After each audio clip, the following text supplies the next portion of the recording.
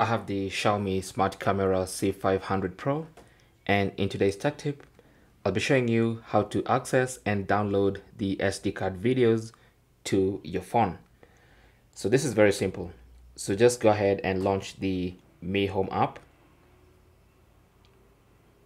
on your phone, and then open the camera that you want to download the videos from. So for instance, I'll open this one.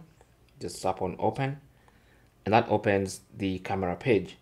Now on the camera page, most of the time, this is what you're going to see.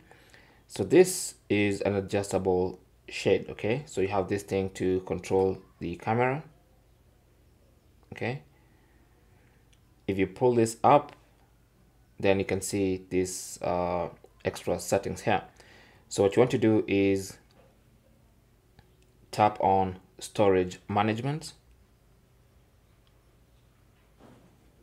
and under storage management you should see all your videos.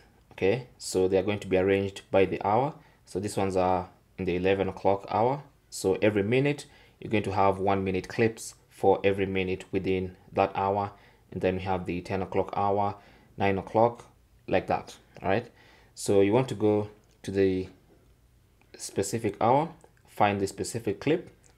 Like I said, these are all 1 minute clips. All right, so you can watch a clip on your SD card, and this is before the clip actually gets deleted in that loop recording. So here's the clip I'm watching, for instance. Now if I want to download this clip, all I need to do is tap on this icon in the top right corner, select the clip, and if I want to download more, I can just select a few clips and then tap on save. Now those clips are going to be saved to my gallery.